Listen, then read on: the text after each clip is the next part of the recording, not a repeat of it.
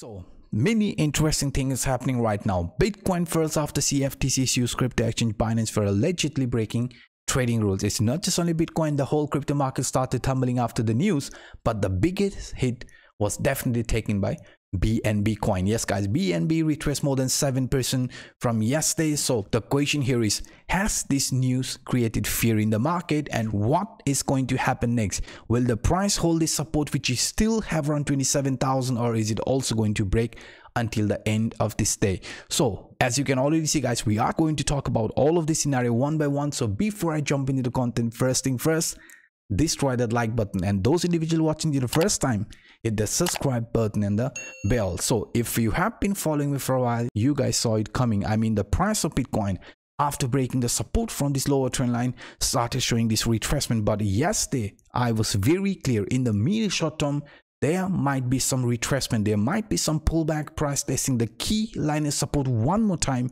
before choosing a trend duration and only trade. I mean, the bigger danger is only when we break below 25,000 support line. But for now, this 27,000 range where we are hovering is also definitely one of the most important support in the immediate short term, because according to the diamond top, once the support around 27,000 gets broken, right, we could be slowly heading towards the next area or the price opportunity from this diamond top, which is around 25,000 to 25,500 range. And it's not just only the target from this diamond top, but also if we look at the price opportunity from this rising wedge. Yes, yesterday I showed you that in the medium short term 27,000 could be retested, but we are definitely not allowed to close below it. We did manage to come across 27,000, but now the price is fighting around this 26,900, 27,000 range. So what I want you guys to understand, if the price of Bitcoin closes the daily candle below 27,000 today, then we have to be careful, because in that case the price could be getting gravitated towards the price objective from this rising wedge, which is around 25,500, and also the price objective from this diamond top, because we know guys, we know if the price does shows a retracement around this 25,000 range, it doesn't necessarily mean the trend is actually going to reverse like this, because there are still a very strong line of support acting around that area. Even if you look at this in a very simple way by using this broadening wedge or megaphone pattern, according to this megaphone pattern, even if the price here breaks the support around 27,000 range, right, let's say this 27,000 support gets broken today and price closes the daily below it, then we know it could be signaling a reversal towards the lower trend line, because in the past price action this lower trend line has acted as a strong line of support. And if we do see another retracement like this before choosing a price movement in this manner, you can see this lower trend line is also sitting around 25,000 range. So that's why 25,000, 25,500 definitely makes sense if the price loses the support around 27 today. And now let me show you why this 27,000 support right now is so important for us, because this 27,000 was the line of resistance in the past price action. Yes, and this is exactly where we are holding right now. The previous temporary raise line is acting as a support around 27,000. That's why this daily needs to hold above 27,000 range if you want to invalidate the bearish scenario in the medium short term, because if we do close below 27,000, then we know 25,000 could be looked as our next potential target, and even the bullish broadening top is going to be invalid. And now let me show you with another example why the support around 27,000 is so important. So what I'm going to do here in a 4-hour time frame, I am going to simply add this rising trend line. Yes guys, this rising trend line, as you can see, is acting as a strong line of support.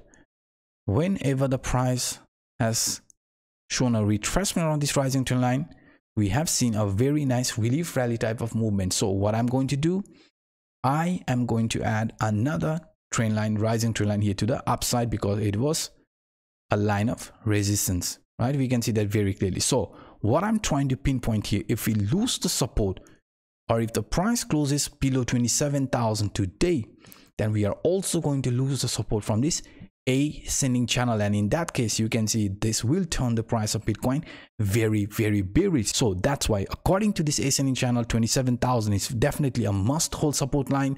According to this broadening top, the upper line 27,000 is a must hold support in the medium short term. And also if we look at this using a symmetrical triangle type of formation, yes guys, this symmetrical triangle lower line is also clearly indicating, hey, if the price wants to continue this uptrend after this retracement, then this is the perfect time. I mean, if we lose the support below this trend line, it is going to be invalid. But if we do find support, then we can still look at this in this way. I mean, bullish symmetrical triangle if we break out of this upper trend line. But if we break below the lower trend line, then we know this bullish scenario is going to be invalidated as well. So that's why our key focus right now is definitely going to be around 27,000 support in the medium short term. But in the bigger picture, if we lose that, then 25,000 to 25,500 is going to be looked as our next upcoming target for Bitcoin. And now let me show you why the price of Bitcoin could still surprise most of us. Yesterday, if you have watched my video, I showed you with this bullish pennant. Even if the price in the medium short term breaks the support from this lower trend line, what could be playing out? I mean, the price after this bearishness could still continue like this. If you have watched my video from yesterday, this is exactly what I said. And now combining with this symmetrical triangle, you can see the reason why, because this lower line around 17,000 is still acting as one of the strongest line of support for Bitcoin. So in the medium short term, if we do manage to remain above 27,000, even the pennant, this bullish pennant, could still favor the longs. After liquidating the over leverage longs, it could be starting this new impulsive movement to liquidate the over leverage shorts. But in a bigger picture, if you look at this price structure, you can see why 25,000 matters a lot for us and why that line is not allowed to break, because 25,000 is the neckline from this inverse head and shoulder.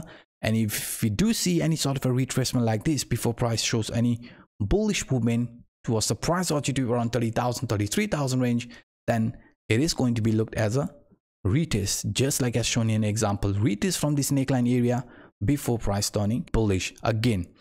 Another example would be the falling trendline breakout.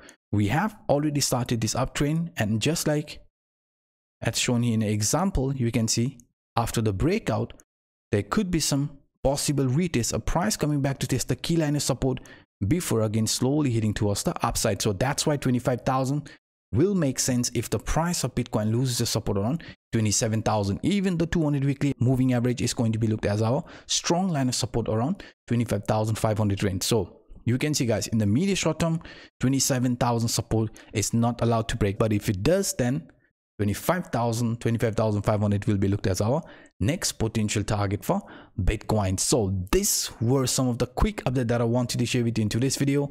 If you enjoyed my work, then please guys, destroy that like button. And for those individuals watching for the first time, hit the subscribe button and the bell. Now, by saying this, I'm signing out. My name is Anup. Bye-bye.